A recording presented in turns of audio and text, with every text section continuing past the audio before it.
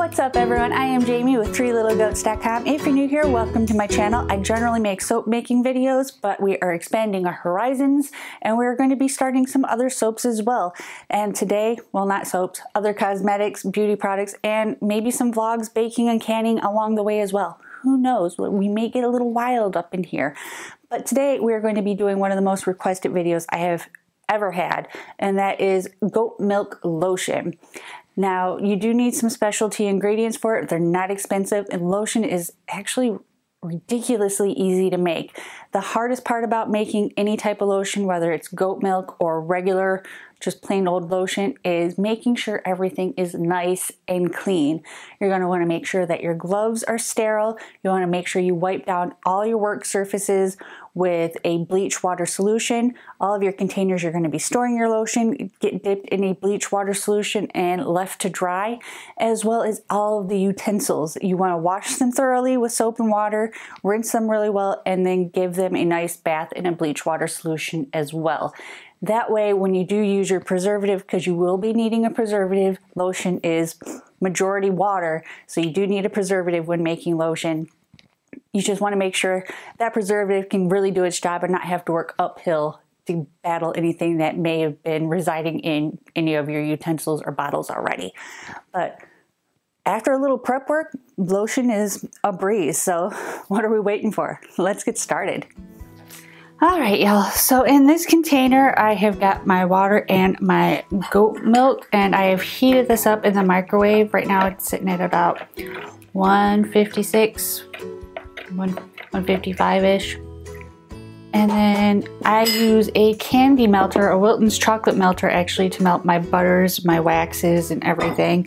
And so I've used that to melt all of that. In here I've got cocoa butter, shea butter, coconut oil, my emulsifying wax, my stearic acid, and that's it. I don't have my preservative in here yet because I put my preservative in once everything gets mixed and we are below a specific temperature. I'm not going to go into preservatives right now.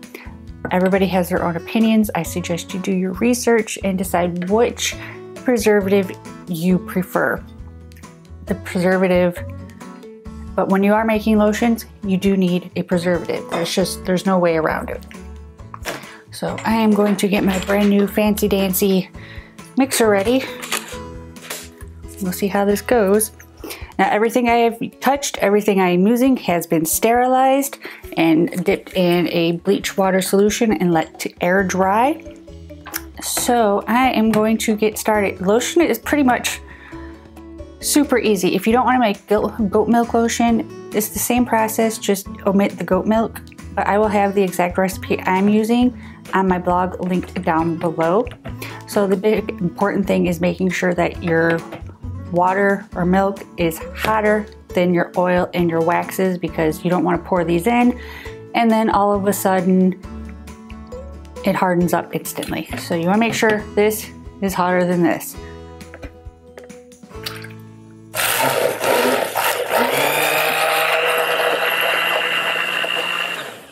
And then we're just going to give this a quick mix.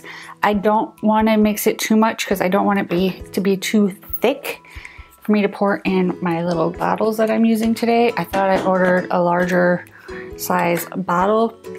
Oh, they're small, which makes them very hard to pour into. So I'm just going to mix this till it's cool enough for me to put my preservative in.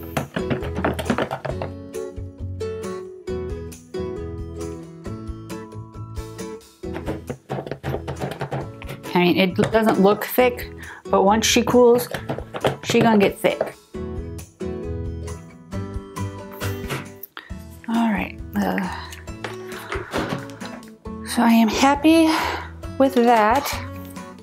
I'm going to grab my scale. I'm actually going to zero it out with my mixer in there because I don't want to set my mixer down somewhere.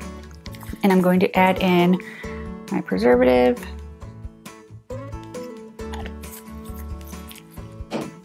And we're going to get this out of the way. And we're going to mix in our preservative nice and well. At this time, you can also add in any colorants as long as they're water soluble. And if you're doing a big batch of one fragrance, you can do that as well. Add that now too.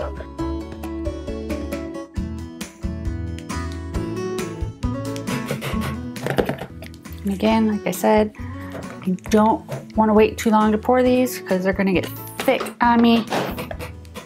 And that's just a big old pain.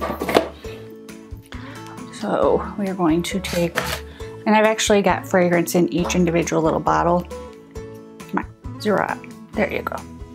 I'm going to try to pour these in without making a giant mess.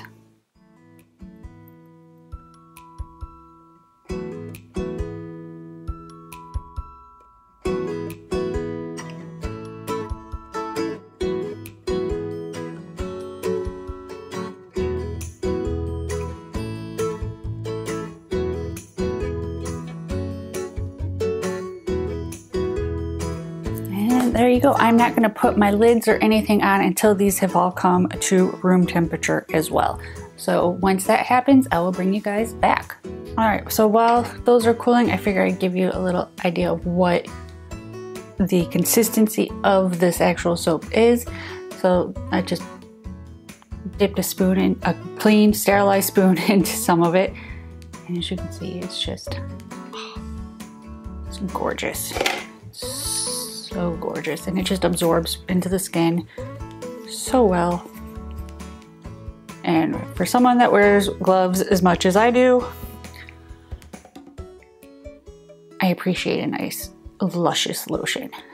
So that is what I have got for you guys today. If you like this video, be sure to give it a big thumbs up. It really helps. And if you haven't already, what are you waiting for? Hit that subscribe button. We put out new videos every single week, and I'd love for you guys to stick around and kind of come on this homesteading journey with us as we grow our little farm into a nice big farm as well. So be sure to subscribe if you're looking forward to that.